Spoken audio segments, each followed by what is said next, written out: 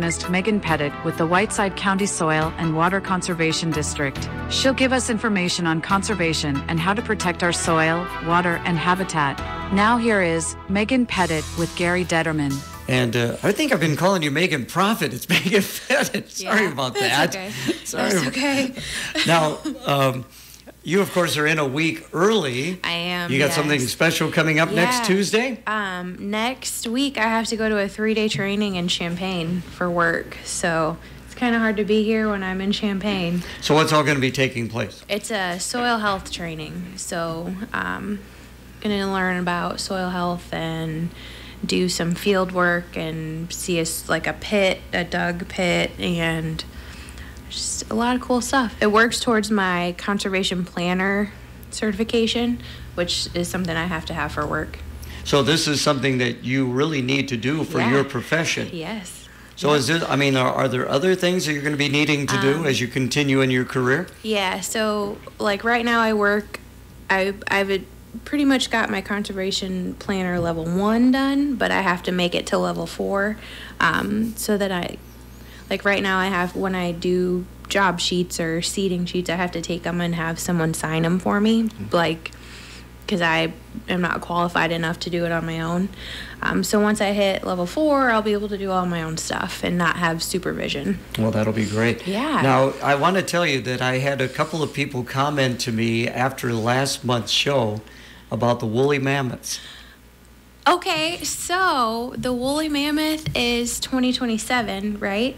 That same company, they put a date of 2025 on the Tasmanian tiger, which is interesting. Yeah. I mean, that's 2 years from now. So in a couple of years, the Tasmanian tiger will be back. That's what they said. And then in 4 years, we can see woolly mammoths once again roaming the earth. Yeah. It's kind of weird to think about, but yeah.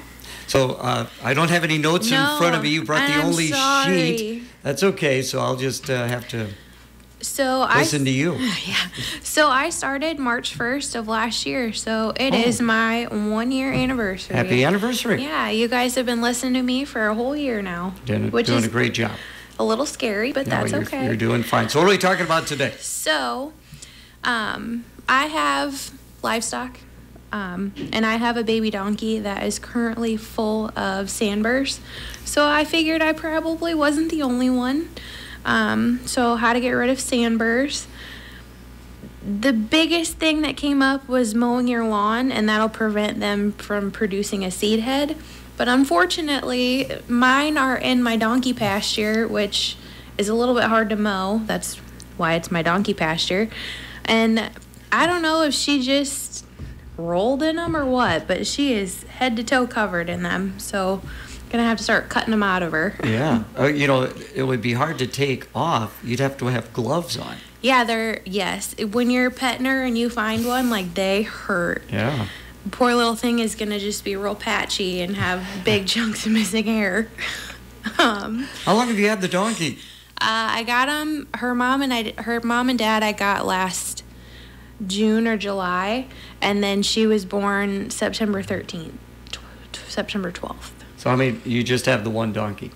2. I have mom and dad. You got mom and dad. She was born September 12th. All right. She was a little bit of a surprise. Didn't know it when I bought them that they were pregnant. Well, it's a bonus. Yeah. She's been a lot of fun.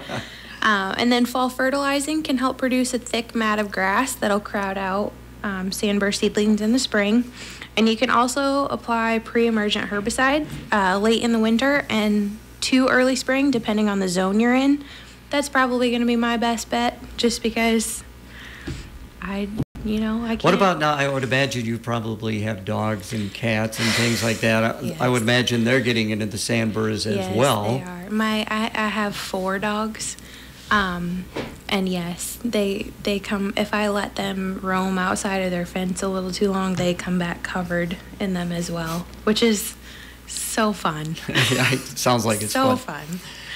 And then, so the bird migration is taking place. I've noticed there's a lot of geese flying over lately. I've seen a couple really big flocks over my house.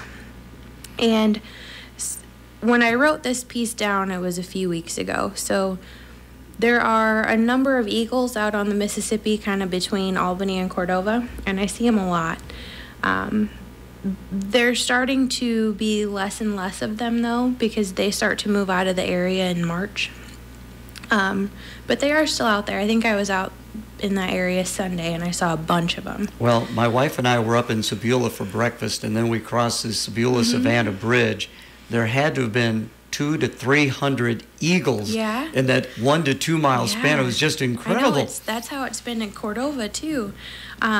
And there was a lot of people pulling over on the side of the road to take pictures.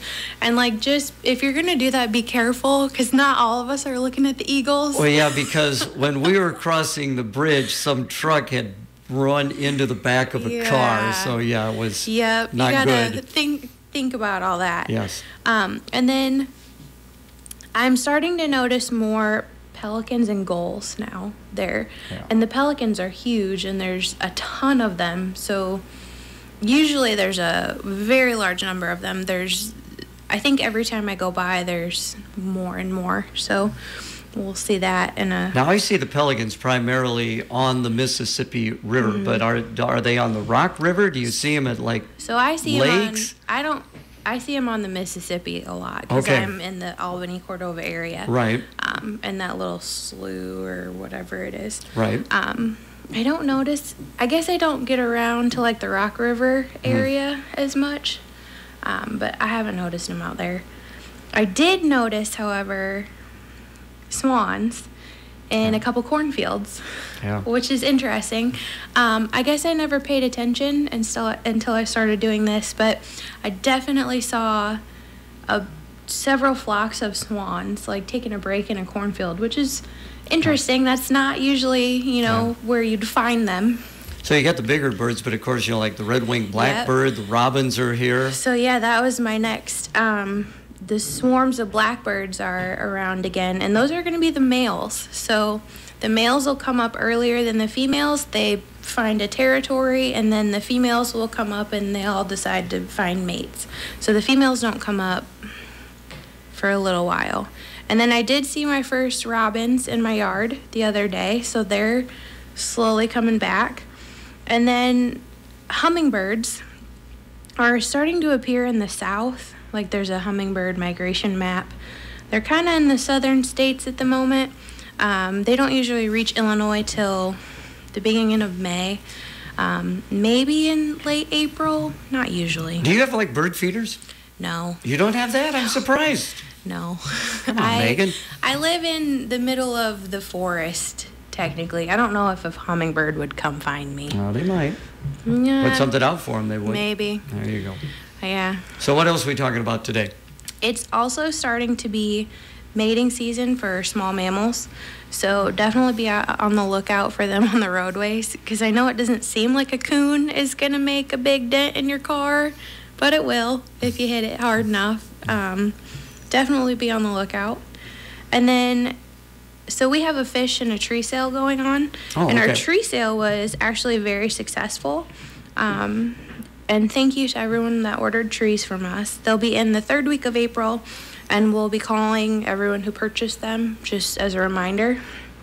But our fish sale, if you want to buy fish, you can still get your orders in until March 20th. So now these would be fish for farm ponds. Yep. Primarily, right? Yep.